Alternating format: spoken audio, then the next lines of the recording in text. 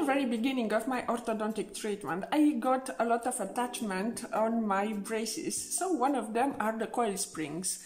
What are the coil springs and what are they for, and how they can help in my orthodontic treatment? So stuck with me.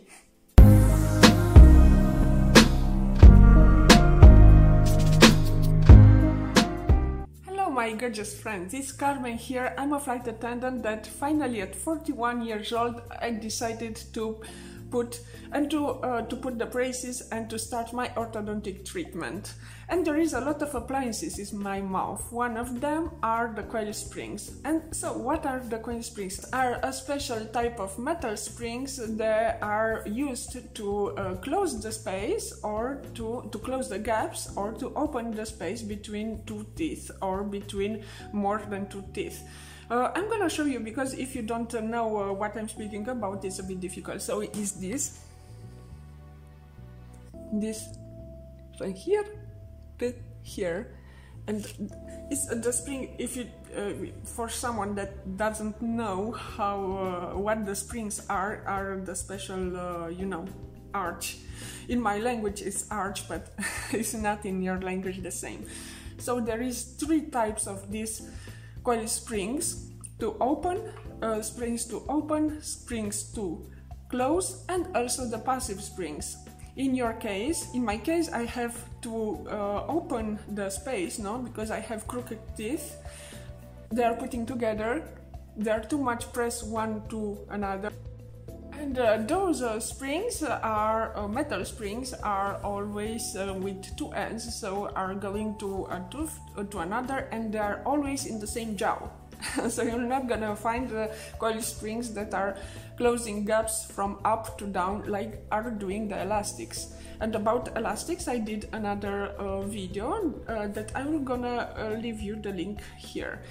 So for how long I need to wear those coil springs, I think that because of the fact that the coil springs are opening or closing the gaps between teeth in 1 millimeter more or less per month, I'm gonna wear these coil springs for 2 to 8 months. That is the maximum. Usually for normal people, and normal people I mean young people, these coil springs are wear from 2 to 4 months. This is the average. So I don't know, in my case. My doctor said that depends on the individual state of the bone. Some bones are more reliable to move the teeth more rapidly, and some bones no. So in my case, I don't really know. In this moment, I have my appliances and I have my braces. In my case, I have the braces from 9 of March, so it's like 3 weeks. I don't see any difference. Because if you want to know, I don't see any difference, but because I see my teeth every day and I took a picture every day, I cannot understand if they are moving or not. So there is no visible movement in my mouth.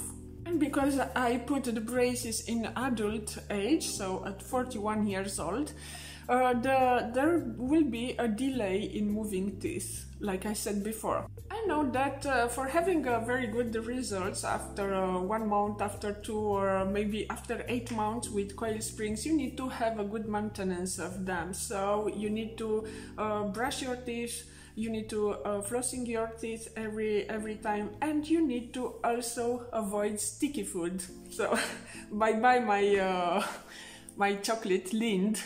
I don't want to make any advertise, but I'm completely addicted to Lind. And you need to avoid this hard food also. And in another video, I'm gonna explain you what I'm eating and what I ate before, because it's completely mind-blowing what you need to eat when you have braces and you have so many appliances in your mouth. And I'm gonna speak about also in another video about another appliances that I have in my mouth that are the turbo bites. If you don't know what are they, so subscribe to this channel and you will see.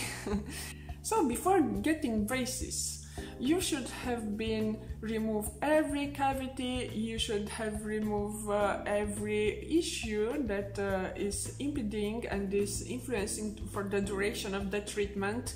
And then can be, you should maybe do the canal treatment, you should see if you have only something like parodontist. I think that is called like this. I don't remember very well. So the parodontist is the recession of the gum, no, because there is too much plaque on your teeth because of the poor hygiene.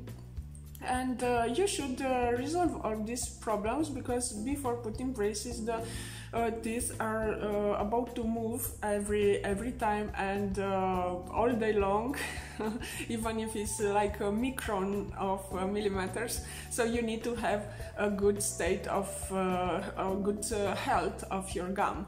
So guys, if you have any question, please put a comment down below, and if you like this channel, put a subscribe, and see you in the next video.